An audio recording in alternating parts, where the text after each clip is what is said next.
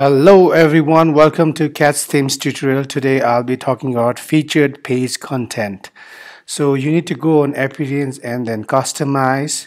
In most of our new themes, the featured content options are inside theme option panel, but since this is Catch Responsive Pro theme, which is our older theme, which has featured content outside, just after the appearance and customize. So just go to the featured content, then you'll see the option to select whether you want it to in entire site or home page or just disable it. So I'm going to choose only home page.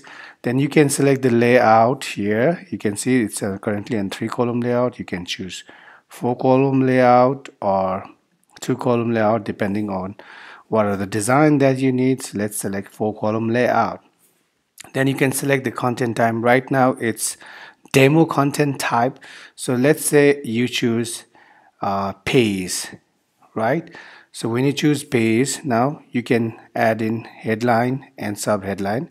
You can change this as per your needs. So this is showing it here. After that, you need to select the pages. But since you have 4 columns, you need to click on this as a 4. But if you have noticed, it will only show 3. Doesn't matter. Let's select the 3 of it first. About this. Okay. Clearing floats, image alignments, and hero content. Right now it's only showing 3. You might be wondering where is the 4th one. So because the customer needs to be refreshed to show the 4th option. So when you click on 4 here, just click on publish. Either you can close this or you can refresh it. Let's close it. Then click on customize again.